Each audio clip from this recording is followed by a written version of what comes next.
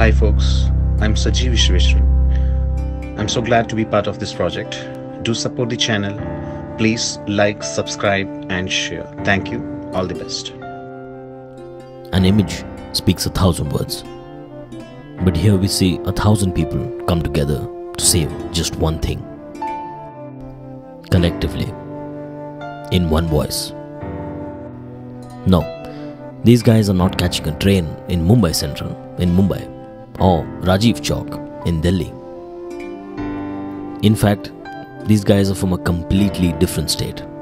In fact, a complete different state of mind. I mean, who are these people? They seem to be in pain. They seem angry. Do you know them? Is this your neighbor? I wonder what brought them together like this. They seem to be struggling against some invisible force, pushing with their body, their gaze, their voices. The artist told me that this is the mourning of death of a protester. I'll explain. These men are only mourning. They don't intend violence. They don't have a gun. These are fresh emotions.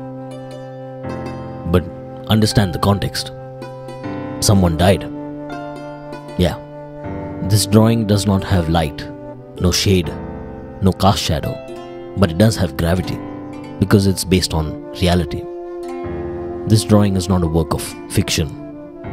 The artist has intended to draw each line consciously, each face, with each detailed expression to show how human a face can be. This is a real moment on earth, in a place not too far away from you. Look around. Oppression is the same everywhere. Doesn't make a difference. This drawing by Sajeev has a very interesting title, Blinding Witness. That's an interesting choice of words. Because you become a witness only when you see an event. Typically a crime.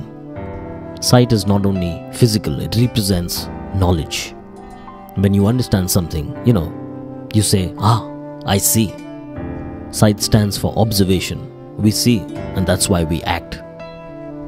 Individual opinion forms the basis of a democratic vision.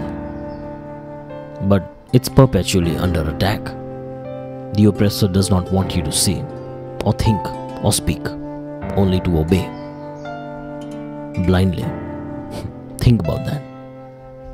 Do you notice these red marks? They're gunshots.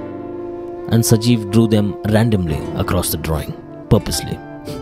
Maybe because that's how a pellet gun works.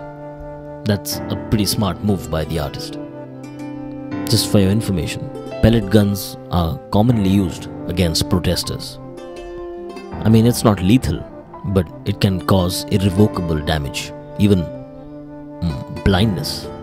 Yeah. This work is created using pencil on paper.